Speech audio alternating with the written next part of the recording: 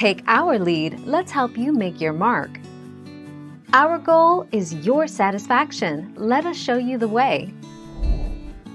The answer is that most store-bought eggnog actually contains cooked eggs, although not in the sense of being scrambled or fried.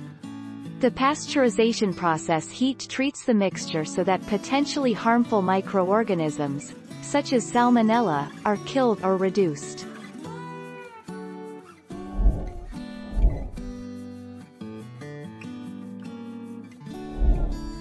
Take our lead.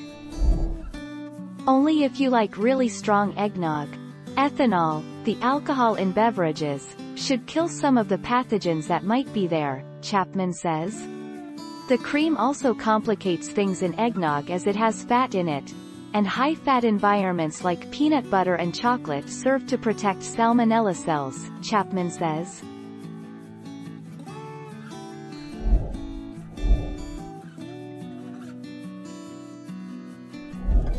Make your mark, take our lead. The FDA also recommends using egg substitutes or pasteurized eggs, which are available at most grocery stores.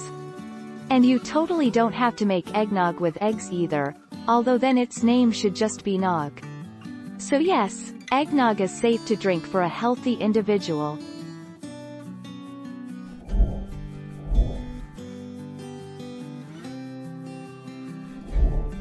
Take our lead. Eggs must be cooked to 160 degrees Fahrenheit to kill bacteria such as salmonella that may be present. If your eggnog recipe calls for raw eggs, it may not be safe. Adding alcohol inhibits bacterial growth, but it cannot be relied upon to kill bacteria.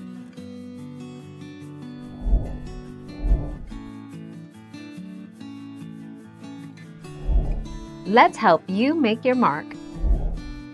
Why don't dairy manufacturers make eggnog all year long? It doesn't sell. Demand for eggnog follows traditional consumption patterns that date back hundreds of years. The drink was a wintertime favorite of the British aristocracy, who took it warm, mixed with brandy or sherry to prevent spoilage.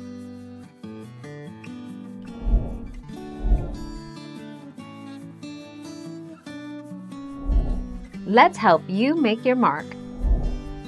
Eggnog may be safely made at home by using whole, liquid or pasteurized eggs. Pasteurized eggs are found next to regular eggs at the store. Egg substitutes can also be used. These products have also been pasteurized. Thank you for watching. Please subscribe and hit the bell notification.